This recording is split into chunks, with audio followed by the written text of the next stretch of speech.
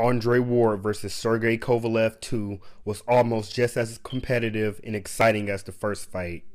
Sergey Kovalev and Andre Ward are two of the most evenly matched opponents in years. To be honest, the first few rounds was a scoring nightmare. Kovalev's jab seemed like it was frustrating Ward, but then Ward would come back with a nice body shot and it looked like Kovalev was frustrated. I can't stress enough how close those first few rounds were. If someone came up to me and said Kovalev was winning up to the stoppage, I wouldn't argue. But on the flip side, if someone came up to me and told me Andre Ward was ahead by the time of the stoppage, I also would not argue. Now let's dive into this fight a little closer. First, let's look at Andre Ward.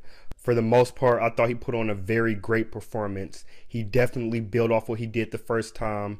And like I said in my prediction, I think he figured Kovalev out. He went to the body when he needed to. He roughed Kovalev up on the inside. And on top of that, he moved on the outside a lot of times to get out of Kovalev's range. In this fight, he showed that his punches have a lot of power on them. Because he hurt Kovalev more than Kovalev hurt him, which was surprising. Kovalev is a very strong puncher, one of the strongest punchers in boxing, so I expected Kovalev to go out there and hurt Ward a few times, but to everybody's surprise in the boxing community, it was Ward that was hurting Kovalev. So I thought Andre Ward put on a great performance. Yes, he was getting frustrated in the first few rounds. Yes, Kovalev's jab bothered him a little bit, but he adjusted, and from around the fourth or fifth round to the stoppage, I think Ward took over the fight. Now let's move on to Sergey Kovalev. For the most part, I also think he put on a pretty good performance. If you look at the first few rounds, he was frustrating Ward with his jab.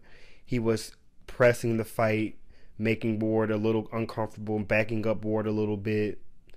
Where I think Kovalev went wrong is he allowed Andre Ward to get on the inside way too many times.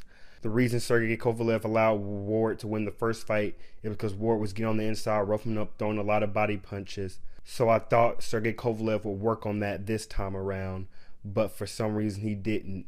He allowed Ward to get on the inside and throw a lot of body punches and tire him out.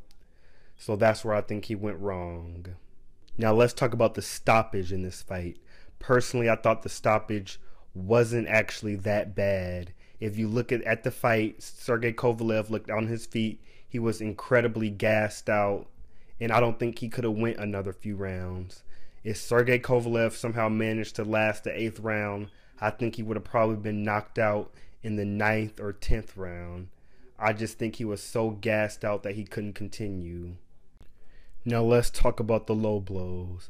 You can't talk about this fight without talking about the low blows or the supposed low blows that Andre Ward landed. Honestly, I do think Andre Ward's punches went a little low at times, but at the same time, I also think Sergey Kovalev was complaining a little too much about punches that wasn't low. If you look at this fight, Sergey Kovalev stopped fighting. He took small breaks, but if you look at the replays, a lot of those punches were on the belt. But don't get me wrong, I'm not excusing Andre Ward. I do think those punches were a little low. And I do think the last punch at the end of the fight, when the referee stopped it, I do think that was very questionable. Now let's look forward to the future. For Sergey Kovalev, I think he should keep his head high. He's still one of the best boxers in boxing.